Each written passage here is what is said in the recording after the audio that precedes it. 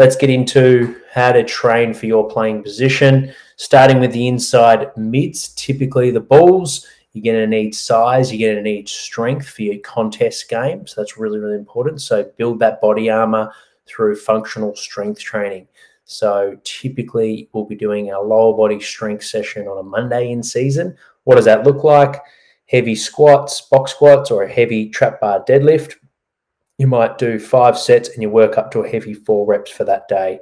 If you're feeling well recovered from the game, that might mean you work up to 140 kilos. If you're feeling a bit fatigued and banged up, you might only work up to 130 kilos. So listen to your body, let it auto-regulate, but work up to a heavy lift for that day. So it should be close to a max effort for those reps. And you want to step load. So start light, work on speed and power and good technique, and then finish heavy. In terms of work rate for inside mids, we want to be getting around 120 to 130 meters per minute. And for your high-speed running, anywhere between 10 to 14 meters of high-speed running, which is running at above 19.8 Ks per hour. For our outside midfielders, speed forwards and speed defenders, for you guys, we want a big exposure of high-speed running.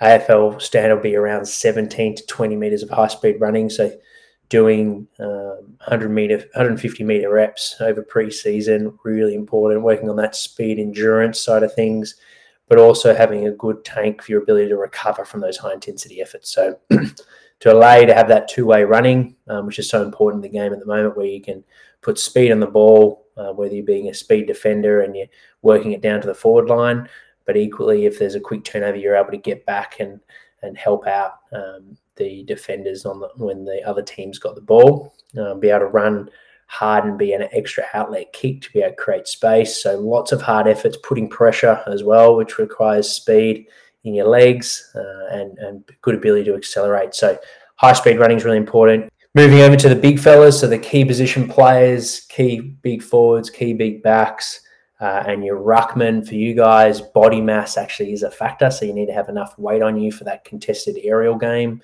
but also to be able to handle the collisions, particularly ruckman.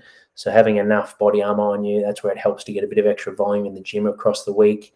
Make sure you're getting in plenty of calories with your nutrition, and that you're putting in great intensity in the gym. So your intent is high when you're doing those strength sessions on Monday, Tuesday, and when you're doing explosive lifts on the Wednesday. You may find that your priming sessions actually help to do some band resisted training as well. So accommodating resistance to help prime your nervous system and get used to that body on body collision based training.